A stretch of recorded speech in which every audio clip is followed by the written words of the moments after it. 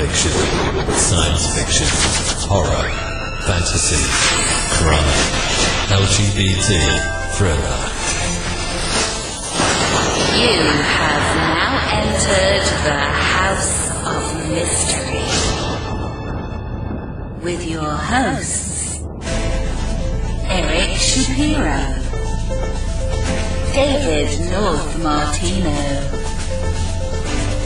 John Copenhaver, and Al Warren. Heard on KCOW 106.5 FM Los Angeles, 102.3 FM Riverside, and 105.0 AM Palm Springs. Welcome back into the House of Mystery, and of course, I'm Al Warren. Mr. Michael Butterfield is here. Hi, Al. Hey, so how's the old Zodiac thing going? Unfortunately, no new news. I hate to say that, but yeah, it's well, I didn't really 53 years and going. Yeah, it's time for a revival, right? Another whole book series to come out. Oh, don't worry. There's probably somebody out there writing a book about Kermit the Frog being the Zodiac, so that'll be on shelves soon, I'm sure. He probably is. Or, it's Sesame Street. Yeah. Good cover. Anyway, well, today we're going to jump right into it because we've got a great guest here. We've got quite the author. So, Mr. Joe Lansdale, thank you for being here. Thank you for having me. Joe, you've done a lot, and I don't know where to begin because that's an understatement. Yeah, I just wow. So let's kind of go where it started for you. How did you decide to get into this kind of a business, or what led you into writing? Well, the insanity for one. And I was growing up in East Texas, Gladewater, area. I was born in Gladewater and lived in the East Texas area all my life. I didn't know any other writers. I didn't know anybody that wanted to write. I didn't know anything about editors or publishers. My father could not read or write. My mother had 11th grade education, which back then was equal to a senior education, and she was a big reader. So she was a big influence in that area. But when I was about 4, I wanted to write comics. I mean, I was reading when I was 4 because I started so early, and my mother, helped me learn to read, and I would memorize the comics they would read to me. And then gradually I just, kept picking it up. So by the time I was 4, I was trying to write and draw comics.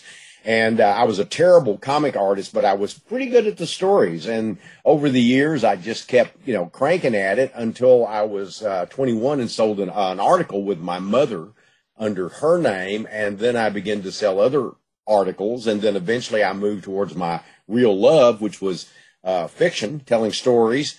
And so I guess you could say since I was 4, I've been working at it, been doing it all my life, and I've been published since I was 21 and full-time since I was 29. That's a nutshell. Did you expect this kind of these kind of results? How's that? I expected to be able to do it. I expected to be able to make a living at it, but I think that I have had far more phenomenal success than I ever expected, and in more than just one aspect of writing, so I can't say I expected that. I don't know exactly what I expected, but my wife and I we're happy every day with the success that we've had, and we both worked all kinds of jobs, and my last job was as a janitor, and before that I worked in the rose fields. I was a bouncer. I worked on a aluminum chair factory before I met my wife. Tons of things like that along. So there was nothing to indicate that I was going to have the kind of success I've had, and doing it my way. And doing it my way has probably kept me from having the same kind of financial success or the broader success that some have had. But it was exactly what I wanted. And I'm one of the few people I know that can honestly say I got what I wanted out of life. I read a quote where you said something like, when you first started out, you thought you were going to write serious stories. And then at a certain point, you realized that genre fiction was for you. What kind of serious stories did you originally think about writing? I always loved genre fiction. It was never that I didn't want to write genre fiction, but I think too, I always thought that I wanted to write a novel that was serious about my time and generation and all that sort of stuff. And Then one day when I'd already, sold some things, I was writing a novel called Savage Season, and I realized, you know what, this is my 60s novel. This is it. And even though it took place in the 80s, it was looking back at a time. And by doing it as a genre novel, I realized that I could suddenly do anything I wanted. I could have the pulp influences, the paperback influences, but I could also have the literary influences. And I realized that trying to be a literary writer wouldn't satisfy me. I mean, making that effort so I would be recognized as a literary writer. I wanted to tell stories above all.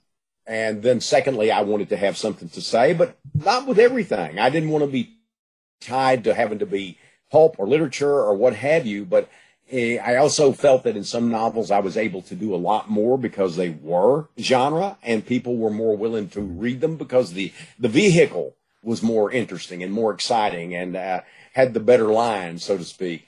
And so by doing it that way, I was able to do both. And I've also written stories that, cross genres and mix literature and pulp and all that. And it's whether, you're a literary writer or a genre writer, ultimately other people will tell you that. You may be working in those fields and have certain intent, but time and readers, they reveal who you are and what you're doing. Well, you certainly crossed a lot of genre lines with horror and Western and science fiction. I have, no doubt about it. I've written for literary magazines. I've written for some of what was almost like the last of the pulps. It was a digest-sized magazine, but Mike Shane Mystery Magazine. I wrote for sort of upper scale things like Twilight Zone magazine when it first came out. I wrote for anthologies, primarily short stories early in my career, and then I moved to novels, and I wrote novels like Jane Goes North and Fender Lizards, which are not, strictly speaking, genre novels. And All the Earth Thrown to the Sky. They're published as, two of them were published as young adult novels, I guess. But I just felt like that I just didn't want to be tied to that. I did some children's books. I did one with my son and wife, and I did one on my own. I would like to do others, but, at times a restriction as I grow older, I have to really say, well, what is it that I'm going to do today? And I realized that I've always pretty much just done what I wanted to do, with some exceptions. I'm a full-time freelance writer, and I make a living at this. If you want to have your electricity on and your bills paid, you tend to give it regular exercise. And but for the most part, I've been able to look at things and say, look, what can I find in this that's exciting and interesting? And generally, I've always been able to find that. And mostly, I've been able just to proceed with my own interests, just, follow that path. It certainly worked. It worked for me. I can't tell you exactly why. I don't know. I like to think I have a voice that has some impact and is memorable. But some of it, it's kind of the turn of the roulette wheel to some extent. You got to be known in the right places to be known at all, meaning that the right people have to pick you up at the right time. Maybe you get the right word of mouth, because word of mouth built my career more than anything. Reviews were good, but word of mouth has been the thing that's carried me along longer. And it got me into film. It got me into comics. It, got me into all kinds of nonfiction and even poetry and stage plays. I mean, all of that comes out of my love for these things, but it also comes out of, having a break here and there that led to a lot of other breaks. And success breeds success, and that's the truth. Well, I was mentioning to Al before we went on the air that I read a quote from another writer which referred to you as the most well-known unknown writer. Yeah, I think that's fair enough. It's probably a little less accurate now. I've become better known since that quote, but I do think that's fairly accurate. My daughter actually said that in a documentary that Hansi Oppenheimer did on me called All Hail the Popcorn King. And, and I think that, and she may have been quoting someone, but I remember her saying that. And I've heard 2 or 3 people say that over the years. And I think that there's a certain accuracy about that. And like I said, maybe less so in the last 10 years, but, I think that was it. I mean, people have been reading and seeing my stuff for years and not really realizing or putting it together that I was the guy doing all of that, or that they might know I wrote one sort of thing, but not know I wrote the other sort of thing. And I think that there was a culmination of that as, you know, Bubba Hotep, a film based on my work, helped. But I think Cold in July helped, which is another film. But I really believe the TV series gave a lot of recognition to the Hap and Leonard stories. And then that led to a greater recognition of my work in general. And maybe Love, Death, and Robots recently. I think that's even, you know, bumped it a little. And so, you know, there's all of these things, and one is piled on top of the other.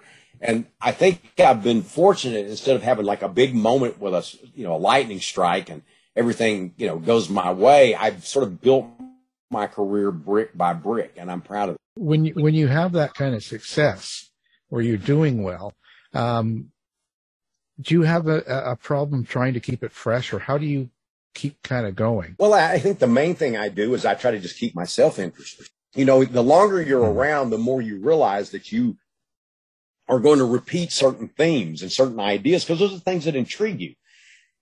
The thing is that if I feel it's too familiar, I try not to do it, or I try not to move away from it. But on the other hand, a certain amount of familiarity is acceptable.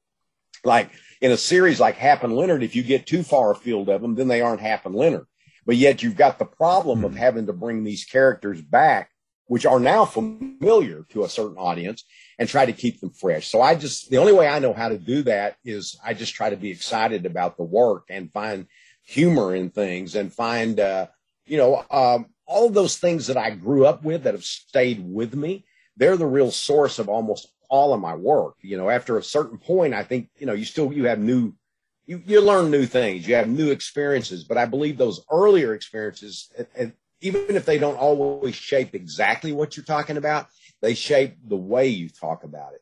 So I find that if I can try to get in touch with my subconscious, that I'm happy. And I know full scale that sometimes when I'm writing something, I'm building a chair, where at other times I might be trying to build a cathedral. Now, whether I did that or not, either case is up to the reader to decide. But I'm going to try to build the damnedest best chair I can, as well as the best cathedral I know how to build, meaning that not everything, I don't ever compete with myself. I don't ever think, oh, this has got to be better than the last. I just say it's time for the new thing. Do your best. So Born for Trouble is the newest book in the Hap and Leonard series. Mm-hmm. Those two characters, how do you create characters like that, and how do you make them so real?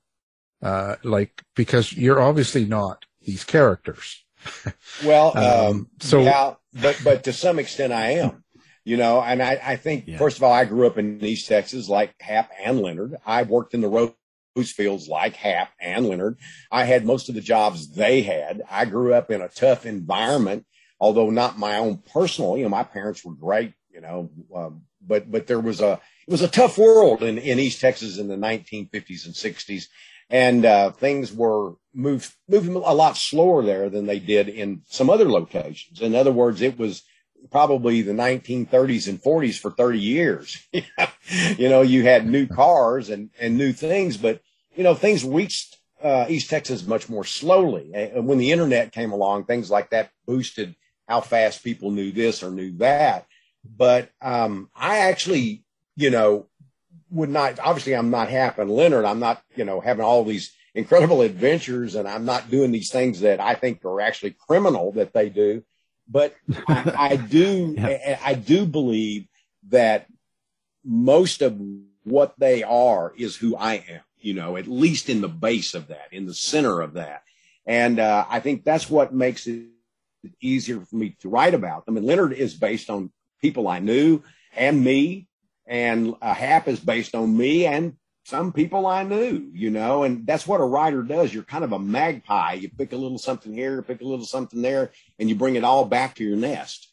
And so that's the best I can answer that. You know, some things I think that as a writer, you can express why or this or that, but some things are beyond the understanding because you don't know what's in your head and all those things and how they've, you know, blended in the way that they have. I mean, I'm not saying supernatural or anything. I'm just talking about, you know, from the standpoint of what we think and how our experiences shape us. I don't know that we always know the exact truth.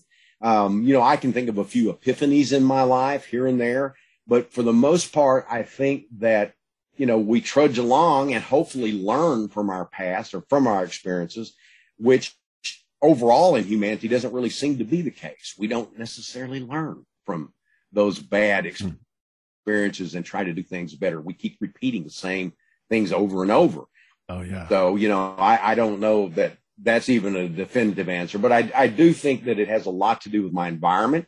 It has a lot to do with, to some extent, with genetics, though I think environment can certainly trump genetics to a great extent in many cases. I think it has to do with my own, life experiences, which again is just an extension of the idea of environment.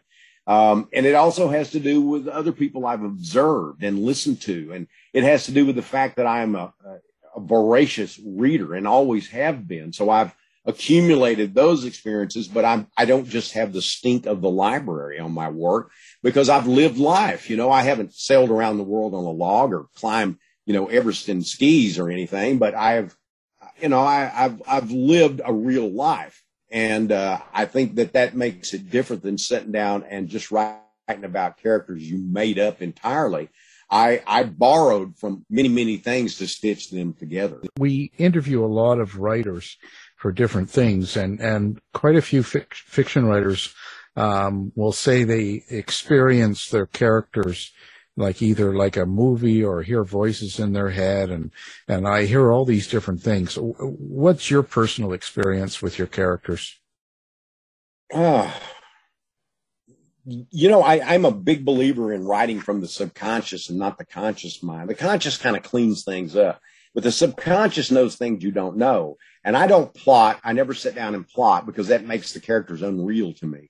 But my subconscious must, it must be putting these things together so that when I sit down, it goes, okay, here it is. And it just starts unraveling. And it is very cinematic for me. I think it's because I'm not only influenced by a tremendous amount of reading, I'm influenced by cinema. I'm a big fan of films, and I've written scripts and things like that. And I love comic books. I love their imagery. I love painting and painters, and all of those things have somehow blended together to create how I see these characters. And then I borrow from the way I hear people talk.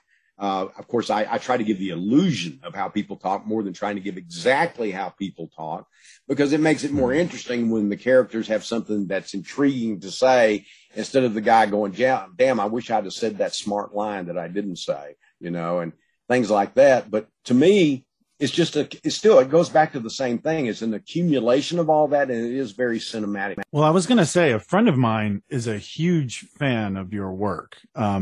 He seems like every other week he's all excited because he just ordered one of your books for his That's collection. Right. That's wonderful. And if you don't mind, he gave me a few questions to ask. Sure. Go ahead.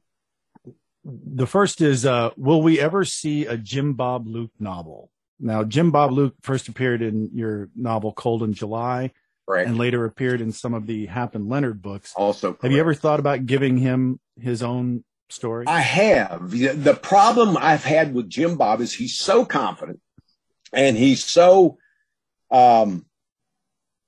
egotistical about his abilities. It could make for a funny book, but it also makes it hard for you to write as objectively as you would like.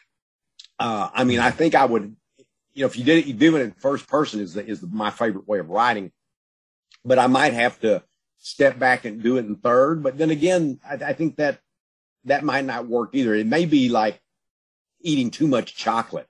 He may be he better be an occasional character or a character actor than be the star. So I don't know if I ever will or not, but yes, I have thought. Do you have any other favorite recurring characters who might be worthy of their own stories? Vanilla Ride. I think there's a chance that I will write a story or a book about Vanilla Ride. And she appeared first in the novel called Vanilla Ride, which was a Hap and Leonard novel. And she appeared in Devil Red and Honky Tonk Samurai. And I don't think anything else other than those three. But she certainly had an impact, and it's funny because when I wrote those three novels, especially the first two, I almost felt like that I had kind of lost that more down to earth feel for the Hap and Leonard novels. And it was kind of a broader approach, but I also, when I reread them years later, I thought, no, it's still Hap and Leonard, but it is also a broader approach. And it was fun. It kept the characters from getting stale. And then when I went back to them in Rusty Puppy, Jack Rabbit Smile, it was much more like the original Hap and Leonard books. But I think I was always consistent with who they were and how they acted. And so I'm really pleased with the 12 novels I've written, the 4 collections of stories and novellas. I've had great fun with them, but I do believe that Vanilla Ride has the potential to being a really good breakout character. And so I have thought about it. Forgive me if I'm wrong about this, but didn't Don Johnson play Jim Bob Luke? Yes, he did. Cold in July. Did. Yeah, he was very good. And then you had the that's what I was going to say. And then you had the Hap and Leonard series for Sundance, I believe. Right. Does seeing the characters portrayed by actors ever influence what you think? Do they ever bring something to the character that you didn't think of or that you incorporate into your writing? They sometimes bring something to the character I didn't think of, and then they bring it brilliantly, but I'm not much influenced by that because the characters are already mine and I already visualize who they are. And it would be hard for me to start saying, well, they're this or that. But I see that the Hap and Leonard series as an alternate universe version of my series. And I think it's just great. Purefoy really did a great job of producing the way I would feel Hap thinks. And he got that underlying actual kindness that Hap has and his sort of feeling that, I'm making a lot of mistakes. And then I thought that Michael K. Williams really brought Leonard to life, although he was much smaller than I didn't consider Leonard a giant, but I thought he'd be a bigger, more muscular kind of guy. And so I didn't visually at first think of him, but once he became that character on screen, he was that character. But in my head, they're still my characters that I create. Well, I think that there's I don't know if this is the correct word, but there's a certain zaniness to your writing. And how important is when you have those adapted by people? Like I thought Don Coscarelli was a great choice to adapt your work. Right. Well, actually, Don wasn't a choice. He sort of took it. He was a guy that wanted to do it and he optioned it. So nobody chose him because he was the producer or at least a producer. He directed it. He wrote the script. He did everything but act in it. And if he'd had time, he might have played all the parts. He's just that kind of guy. But he was perfect. He did a wonderful job. He did Incident on and Off a Mountain Road for Showtime as well, based on my story. Yeah. And he did a good job of that too. And Bruce Campbell and Ossie Davis, you couldn't ask for a better pair, a better cast. And, that's how I became friends with Don and Ossie. I knew Don before that. We'd already become friends. He came and stayed at the house for a while, trying to convince me, to let him have the rights to certain things. And some of them were already acquired, but he later, acquired, Bubba and on and Off a Mountain Road and optioned those. But, it made a kind of bond, I think, between us, because when you're working low budget, I think there's a different feel to it. And Don would not like for us to call it a B movie. And I get what he means by that, but I'm sort of, I think Bruce agrees with me. It's a B movie in the best sense of the word. It doesn't have a lot of money. Yeah. It's not trying to, startle you and dazzle you with special effects. It's just damn good acting. And it has a thematic depth that goes beyond the sort of metaphorical setup. And now I was going to ask you, for those of us who are looking to read a collection of your short stories, which of yours would you recommend? Do you have a favorite?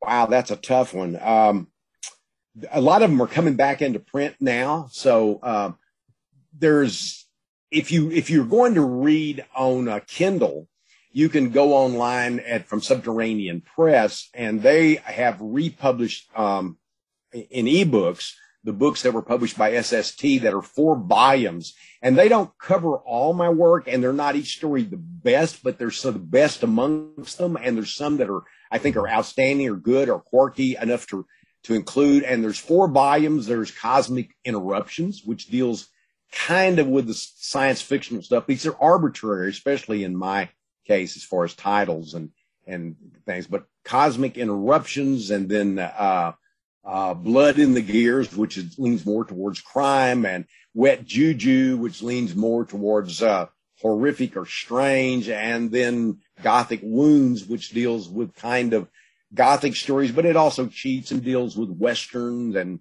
historical stuff and some very curious odds and ends. So if you could go online for those 4 books, you've got, and they're huge books, so you've got a lot of reading there. And it would give you kind of an overall view of my career.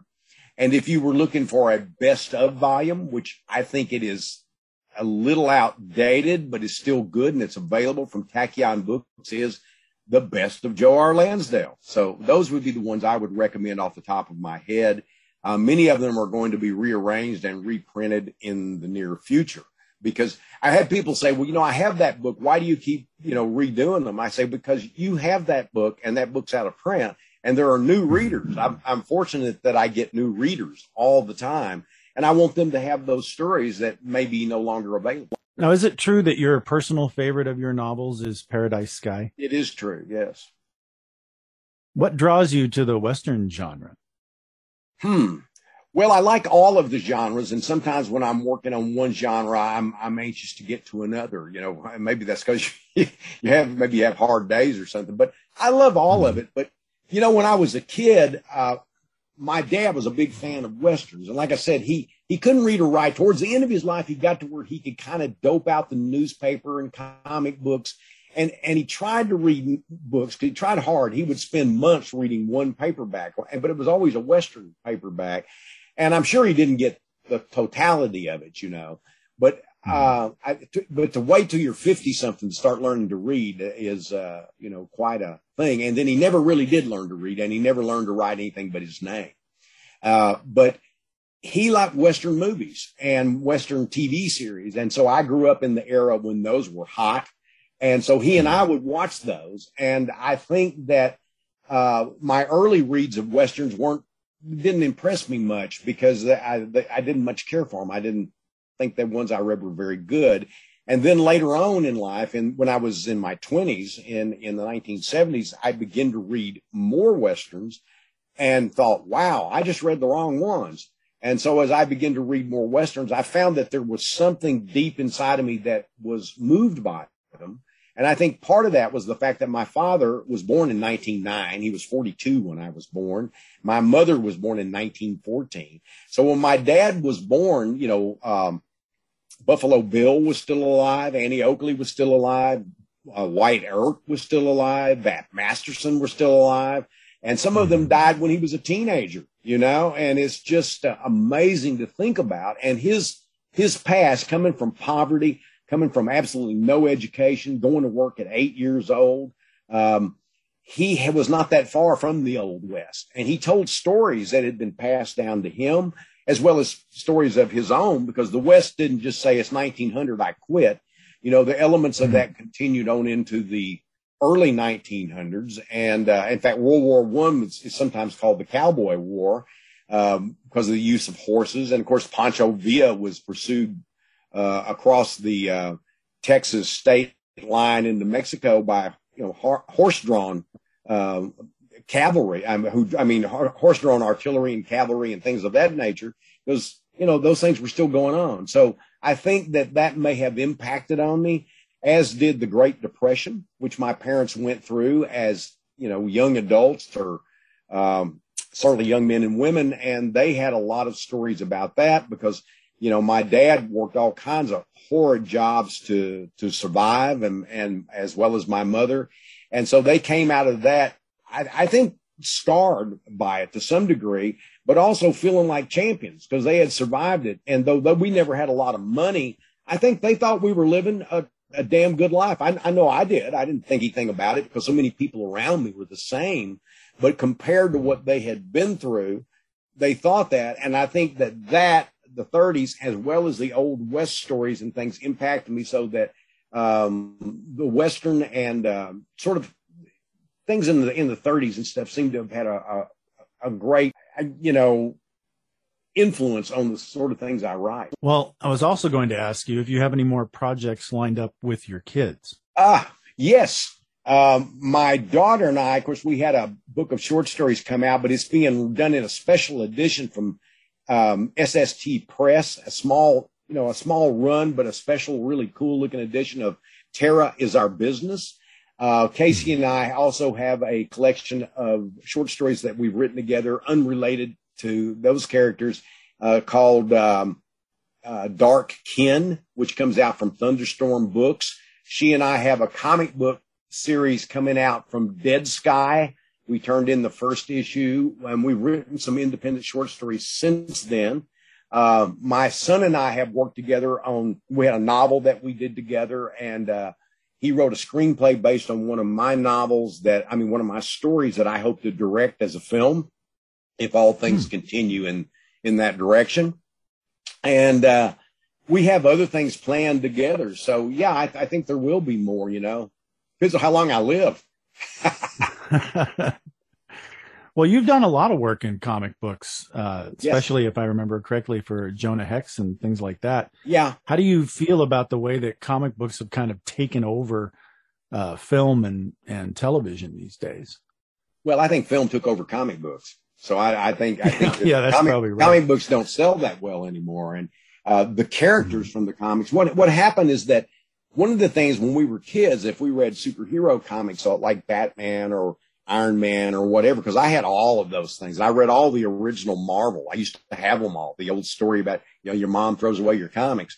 But I think the difference is that in more recent years, that the stuff that you couldn't do on film, you'd see a film and it always Batman, that doesn't look right. And then all of a sudden now they have special effects that rival what an artist can do, what a comics can do, because it's just another form of art.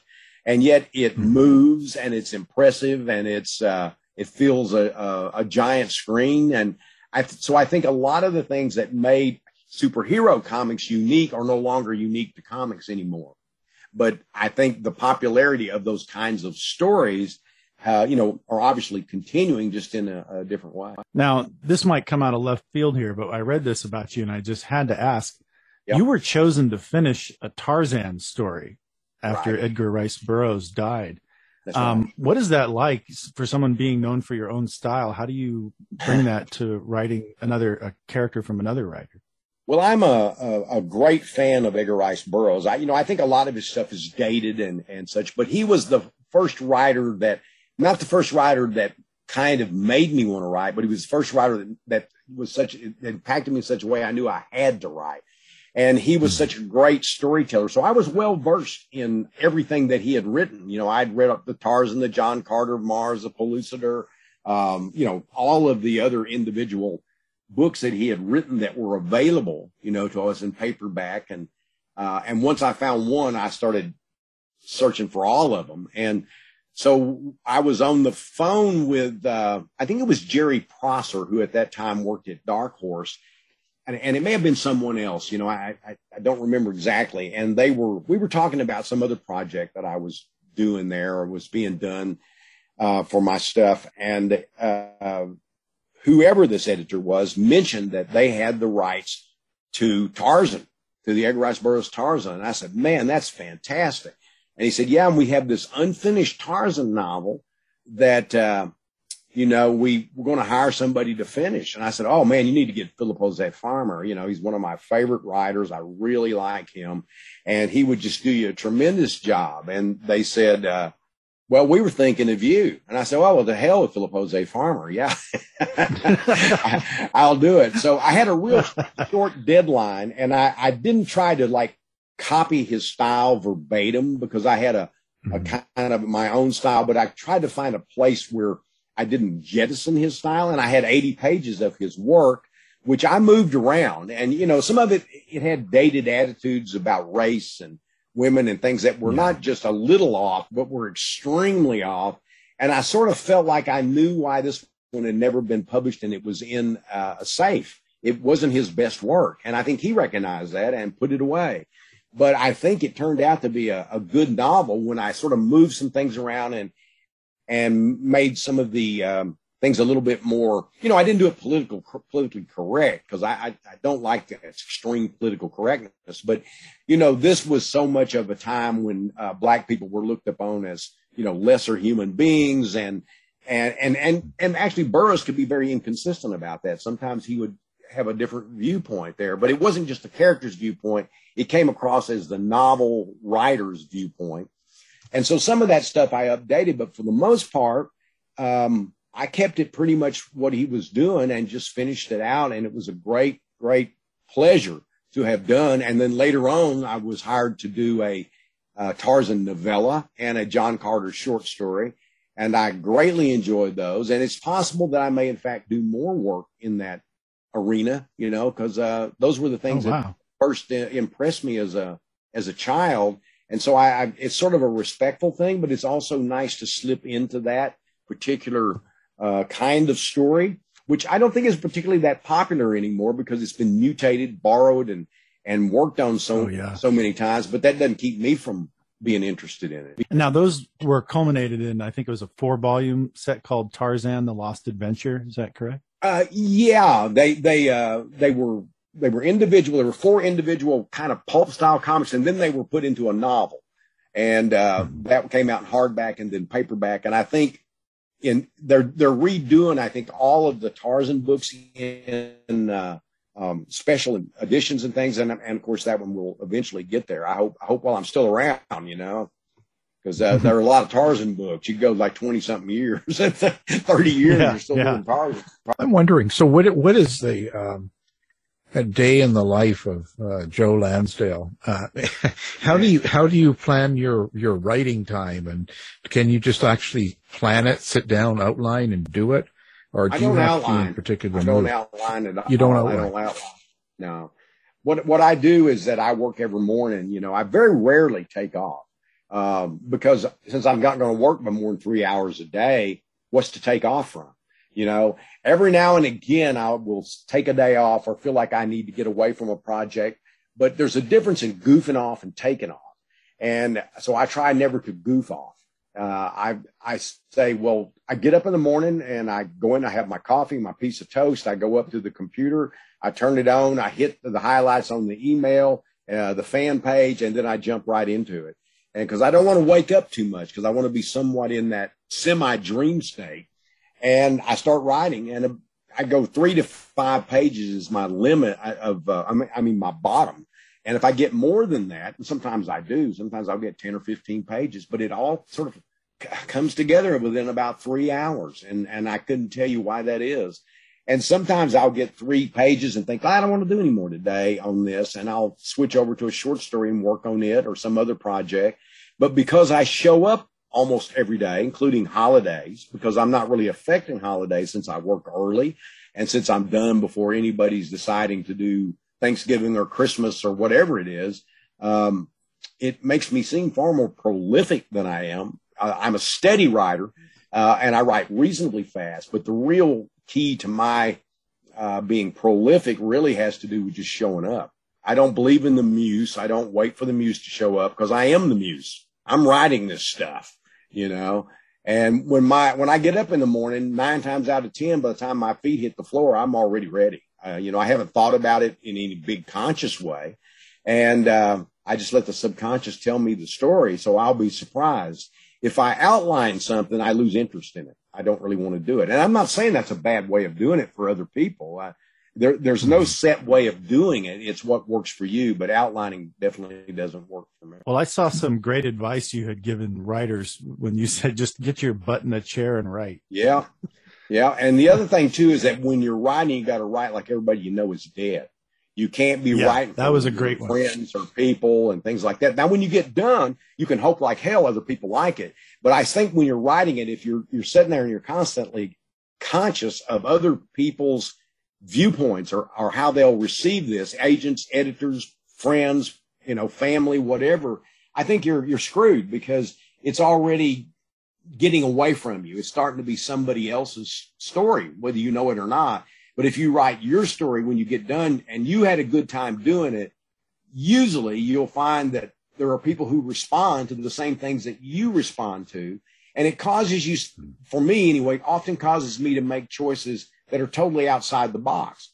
And sometimes I feel like I want to do something that's somewhat traditional in feel. And I try to do that as well as I can, but I also try to make it have its own approach to that tradition and to sort of create another layer on top of it or under it. So to me, it's a joy to be a writer. I'm not one of those that loves having written. I like writing and then having written as well. So it does mood or things going on around you affect how the outcome is? You know, like look at the last couple of years, all the craziness and the pandemic and all the, you know, political fighting and stuff. Does kind of mood or the tension around you kind of seep into the writing or maybe affect it? Yeah, I think it does. I think that even subconsciously it does. You know, I don't think it necessarily affects the quality of my work, but it sometimes affects the content. And so in that way, things going on around me or things that I'm interested in or things that I'm seeing or hearing may find their way directly into the work, but more often they find their way metaphorically into the work because I'm not always conscious that I'm doing it. Well, I wanted to ask you, you mentioned that you get up and check your fan mail and things like that. You obviously had said that your career has been built a lot on word of mouth. Right. How important is it nowadays with Facebook and social media and everything to connect with your fans? Because I've heard that you're very appreciative. And I am very appreciative of my readers. You know, I tend to think of them more as readers than fans, but I'm very appreciative of it. But at the same time, I wish I didn't have Facebook or Twitter or any of that stuff because I think that there's so much other stuff that it goes with it, you know. But I don't spend a lot of time on it. I hit it through the day on Twitter, for example. I'll hit through the day, but by the time at the end of the day, I probably spent 20 minutes. And I respond quickly. I'm not, you know, I don't have a long time between putting something together because I know that this is my time just to be loose, not to try to be, trying to produce literature on Twitter, you know. And so for me, I enjoy the contact with readers. And but, you know, people make the mistake of thinking that Twitter is the universe, and it's not. You know, I'm not, I'm not like a super politically correct guy, but I politically I lean left, and I always have. But I'm not a far left or far right because I think they're the same people, they're the same jackasses. So if I get that on my Twitter or whatever, that stuff I just go gone, you know, or I sometimes I'll respond if they're reasonable in what they're trying to say. But if it's just, you know, some hysterical approach to their viewpoint, then I just get rid of them. But on Twitter, it's kind of gotten down to where it's book people and people they like books and films and things of that. And my fan page is not a Facebook page. I'm listed as having a Facebook page, and they have me as it's my Facebook page. I never go on it. I go to the fan page, and that Facebook page, there's no telling what's on it. All these ads, all these different stuff, but you have to have that page to have the fan page. And so, that the fan page is a lot easier to handle. There's not as much stuff. You know, you got 30,000 people, but not 30,000 people are writing you every day, you know? Yeah. And I also just have a built-in thing that says, okay, I've spent that much time. I'm not spending any more today. And I try to respond to everybody, but I can't, you know, it's just too much. But I'll try to answer a question that maybe several people have asked. And maybe that way I cover a more ground. But if you didn't have to do a lot of the work yourself today to promote yourself, to make sure people even know those books are out there, I probably wouldn't do either one of them. Although certainly there are friendships that I've made that I would miss.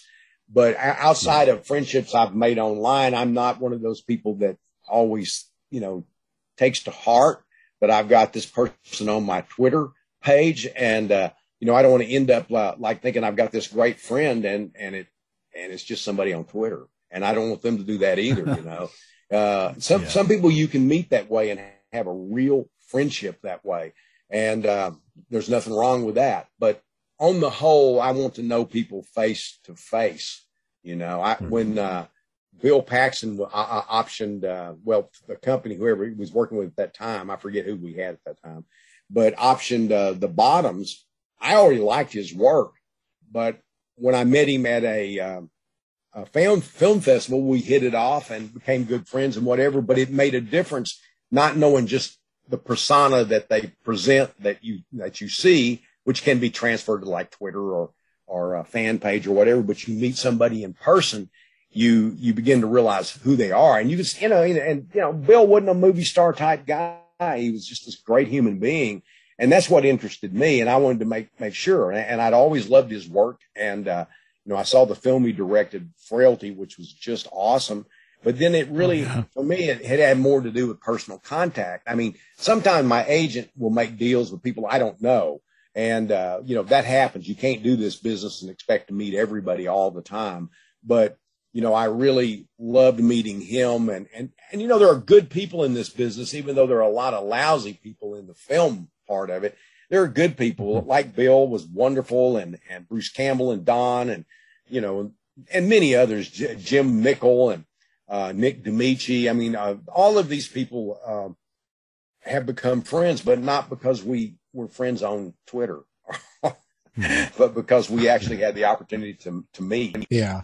So how do people get a hold of you or find you? Do you have a website? I have a website. I have the fan page, and I have the Twitter page, and I have an Instagram page, but I don't use it at all. My daughter set it up, and she uses it to help promote things of mine. She's a wonderful promoter of my work and helps me a lot of things, as my wife has done, nearly our entire life. She actually is the secret behind all of our successes because she's managed our careers. She's not an agent, but she always kept everything together. She's kind of retired from that now because as time has gone on, we've had accountants and agents and all of this other stuff that ends up you have to have just to keep going unless you want to spend, have my poor wife spend, 20 hours a day working on it. They can go to joelansdale.com though, right? They really can. But my favorite place for people to contact me is probably my fan page or Twitter. Oh, there you go. Now we're going to have that up on the website as well, so people can find you with one click. I'm easy to find. He's easy to find. Just type in his name, you'll find him. Yeah. Well, it's been a real pleasure having you on the show. Thank you. Oh yeah. Good luck with everything. Keep going, and you too. And I have your one book coming out. I have to say the one it's called the the Donut Legion. Right. What's that going to be about? Well, it's a conspiracy novel, really. In a way, I think it's about fanatics, people that have taken some sort of stupid idea to heart, but it's no more stupid than the real ideas people have taken to heart.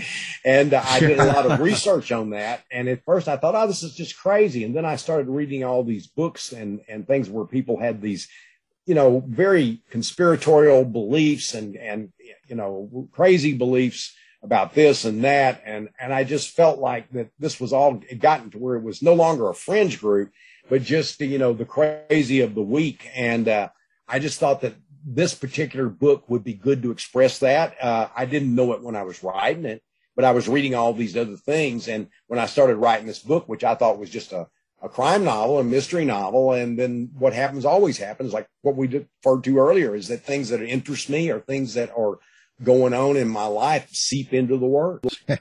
Looking forward to that. Yeah, you certainly got a lot to draw from lately. Yeah, that's true. Yeah, it's crazy. Well, again, thank you very much. Our guest today has been Joe Lansdale. Thanks. You've been listening to the House of Mystery radio show.